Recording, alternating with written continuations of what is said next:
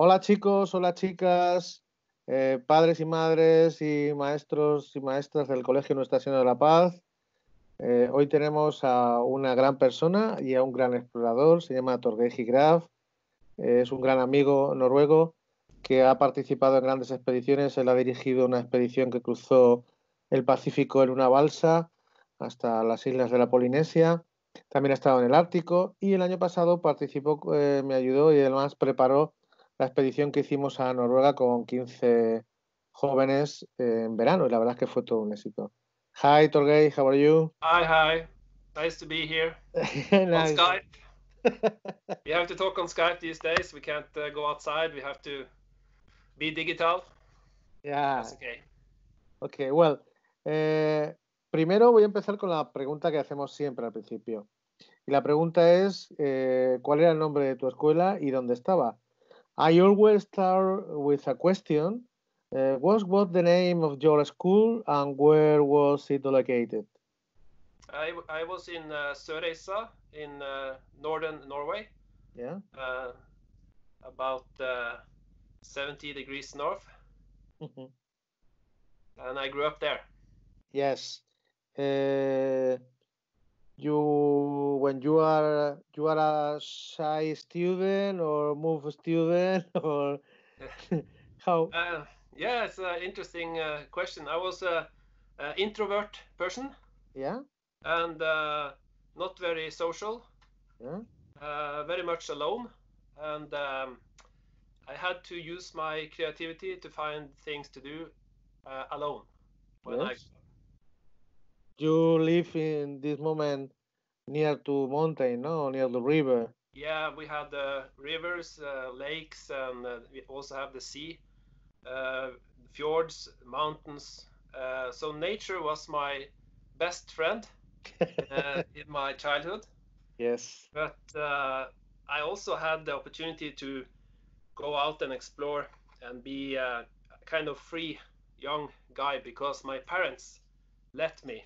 And nowadays many young kids, they are growing up with computers and laptops and iPads, smartphones, and we didn't have that. So all we could do was to go out fishing or maybe to go out hiking. Yeah. And try to find some fun in the nature. So I was lucky, I think, to have that kind of childhood.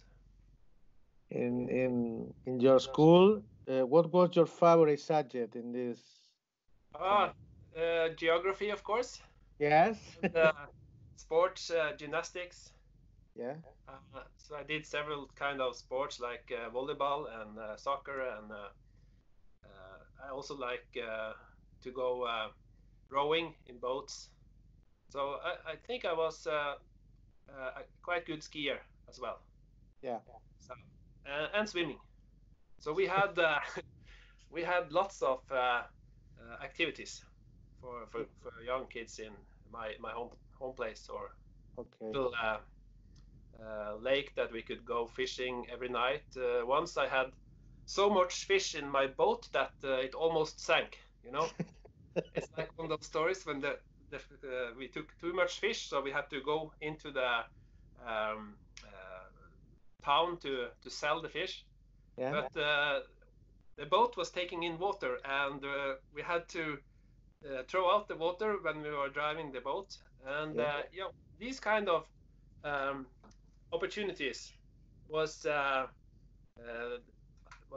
things that I still remember very well, like it was yesterday. Yes. I think it's a good time for you. Has a teacher made you like or hate a subject? One subject or another, natural science or mathematics? One teacher made you like or hate? Yeah, I see your question. Is in my first schools, we were moving around, so I didn't quite fit well into school. So I didn't like the teachers. But I had one history teacher who made me interested in history, and I think that this interest is, it was a spark of me going to read, for instance, Torgeir Higraff and Fritz Nansen, Amundsen. So those kind of subjects I got from one particular teacher. So the teacher is a very important person in a youngster's life. Yes. But me moving around from one school to another, I was always the troublemaker. Sí. The guy that the teacher wanted to make shut up, like zip it. Yeah. Well, when you stay at school, did you already know what you wanted to be as an adult? Yeah, pretty much. I always wanted to be an adventurer. I always wanted to go out in traveling in boats or skis or whatever. So I had that interest since I was 7 years old. 7 years old? Yeah, I made my first raft when I was 7. My God. So I was doing, it was like a dream. Yeah. When I was a kid, I dreamed being an explorer. And you are exploring. Yeah, I did the things that I dreamed of when I was a kid, and so I made my dreams come true. Yes, I think so. How was your secondary education? How was easy or difficult for you or different? It was not difficult. I think school was boring because it was not much challenging. Yeah. I didn't find the homework or schoolwork very interesting or challenging. Maybe that was because I got bored. And when you get bored, you get a bad boy in the class. A bad boy in classroom. So I think maybe I should have gone to a school where the tasks were a little bit more difficult, a little bit more challenging. Maybe that would be better. Yeah. I remember hours of very, very boring, stupid tasks that I didn't find any amusing at all. But I had a father and mother who gave me lots of books to read, and so I was lucky to grow up with parents who were able to teach me as well. Yes. When you stay in the high school, you think about your future. What's your future going to be? To study in the university? What do you want to study in university? I wanted to go to military first. Yes. Because I thought in the military I would fit very well in. But so I tried the military. But in the military, I found out that people are only saying, move that, go over there, bring some water. You're getting orders all the time. You are a free person. Yeah, so I didn't fit very well into the military either. So I quit and I went to the Norwegian University of Sports and Science. Yeah. And there I really fit in. Yes. I find good friends and good motivation. I think this is from the best. University of Sport, I took classes in history and social anthropology, and I also liked that very much. I enjoyed. You think that the university was a best training for what you have been now? No, not at all. It's normal. It was a good playground for, learning how to use books and science to achieve something. Yeah. Yeah, you have to read something before you can do it. Like Michael Jordan says. Yeah. But the things that I learned from is have a goal and try to achieve this goal and have trouble and problems during the years, and from that I learn more than in university. Yes. I think. But basic training, I also studied journalism for 2 years, and that was a good place to be because you get lots of contacts. Yeah.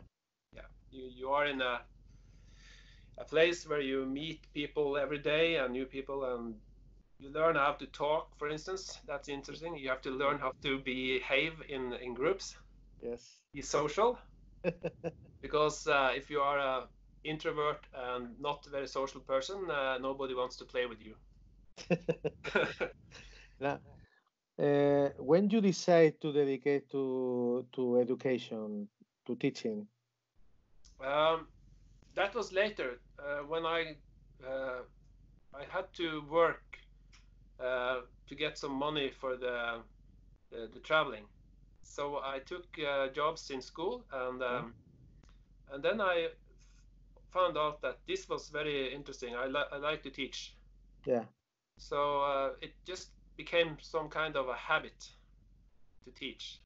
So I go travel 6 months, I go back home, and then I teach 6 months. I get enough money and back into South America or Alaska or whatever. Yeah.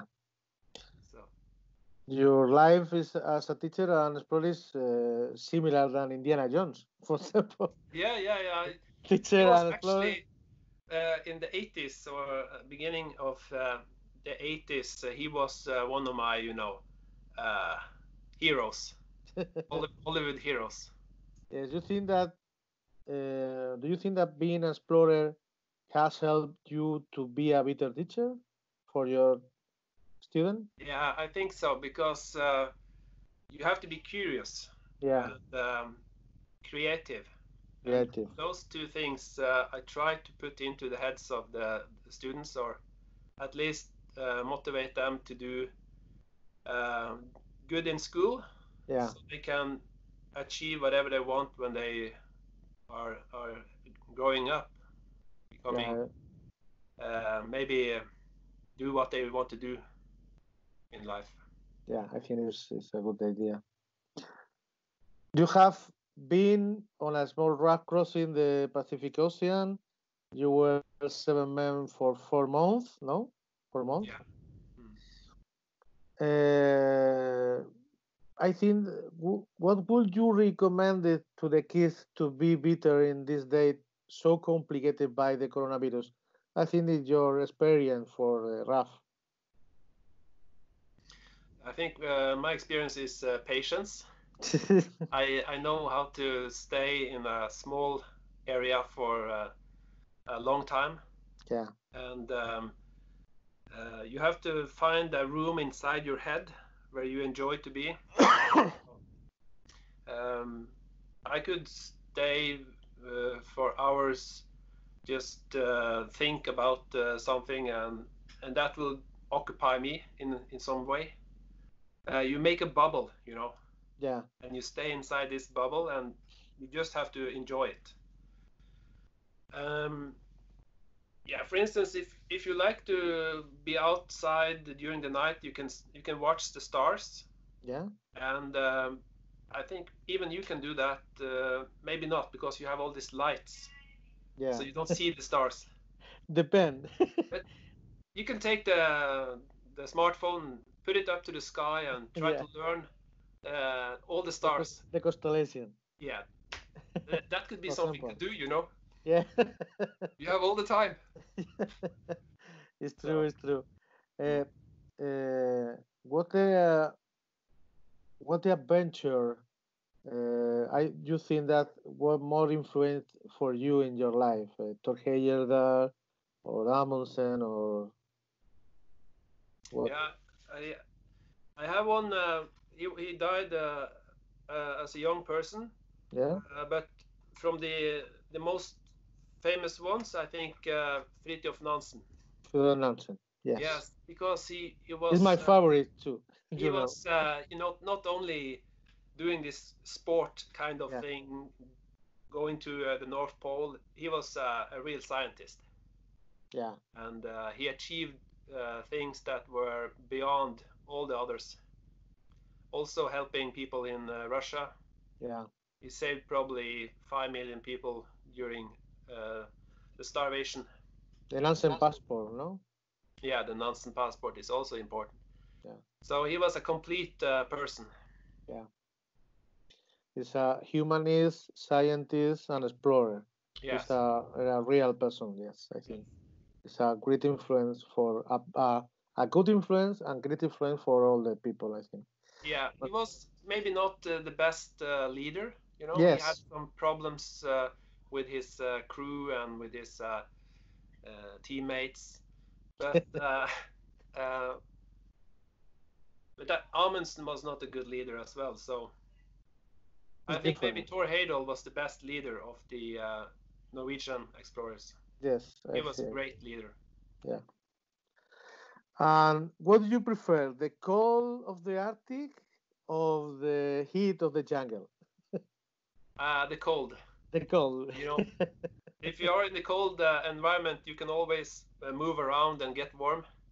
But if you are in a warm place, yeah, that is like 40 degrees, 50, I mean, that's terrible. Yeah, I know. I prefer the cold too. Yeah, they do. The cold. Well, you remember this, I think. It's a big thing for us in Spain, for the group. Oh, yeah. The hat. Yeah. It's there.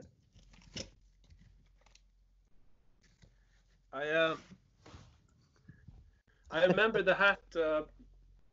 We really had some fun in that trip. Yeah. I also still have this fantastic the flag. Flag. The Ciudad Real flag. Yes. Yeah. It's very big. Yeah. It's for your bed. I will put it in my my pole, flag pole. Yeah. And take a photo, because I think it's best when it's in the wind, you know. Perfect. Yeah. What is the best thing you remember from the last expedition we did the last year with the 15 young people? What do you think that the best thing? The KLM Norvega. Yes. Yes.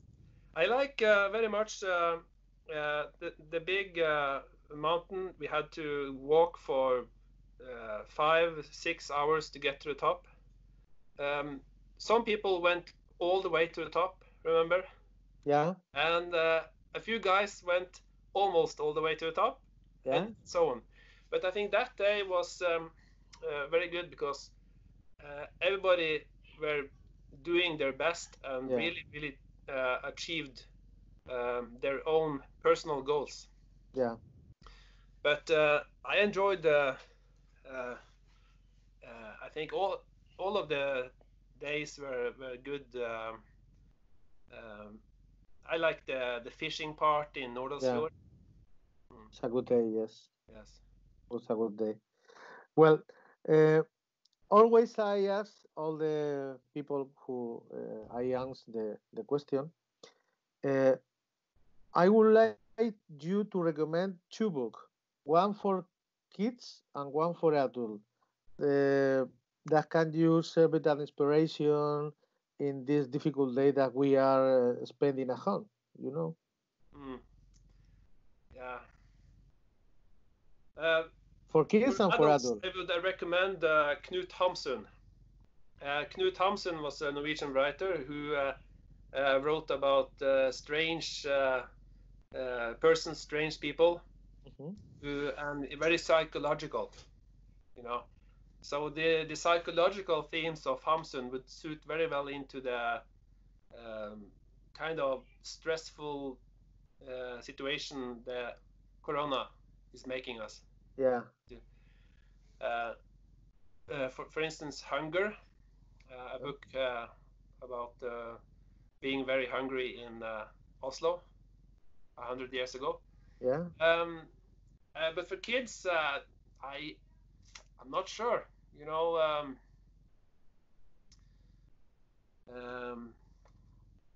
problem is that the kids don't read anymore. No. I try to read in this time. Yeah.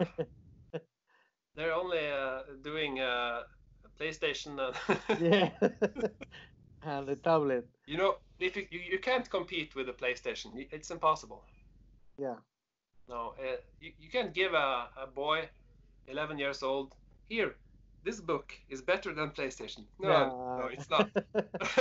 But no, I think that no better, but a change the activity. In my house, my little boy, they are in the PlayStation now, but he has 1 hour only, or 2, more or less. And then they do the activities or read a book. I think that is the moment to read. What? So if of course, when you are about 13, 14, you should read Kon Tiki by Torgeir Higraff. Okay, yes. Yeah. I know. But it's not, it's too complicated for, 9 years old. So yeah. Yeah. Okay, well,